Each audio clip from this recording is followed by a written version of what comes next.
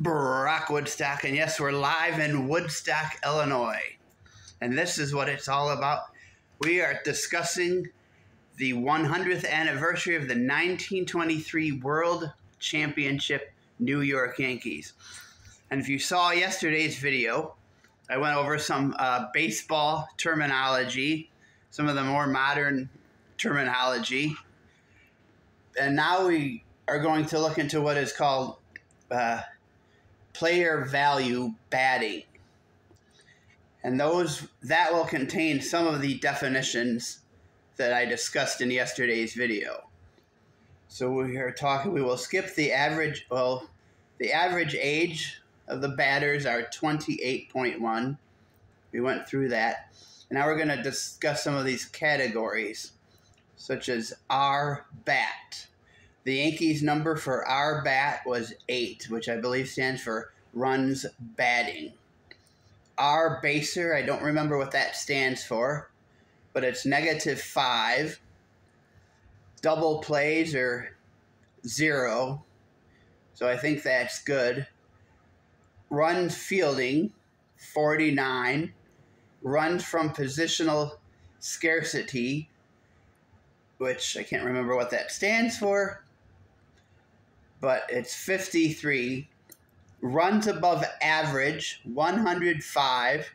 That's pretty good, to say the least. If they're getting 105 runs better than an average team, then they are doing pretty good. Wins above average, 9.3, very good. And some of these I don't remember. R-Rep, 202, which seems to be pretty good. Runs above replacement, which would be the runs above an average team. Well, they said they set the winning percentage of a team with all average, mediocre players.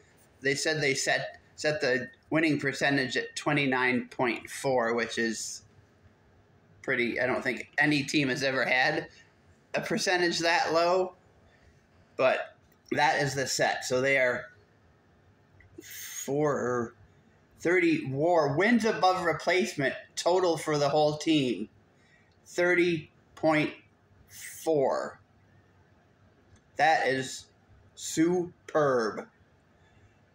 And wins above average percentage is 506, which is offensive WAR. Offensive wins above replacement, 26, which is actually mind-boggling. And defensive WAR of 4.6. Okay, that is phenomenal. Like, you don't understand how good that is. So they had guys who could hit, guys who could pitch, guys who could field. Just one of the best teams of all there can't be an argument. I mean, this was Lou Gehrig's rookie year, I believe, so he hadn't even come into his own yet. So, just an amazing team, and they only get better when you talk about the 1927 Yanks, which I will not be discussing until 2027 because I'm doing anniversary years, and this is 100 years, and then 90 years, and then 80 years. You see what I'm doing. But for now, that's it.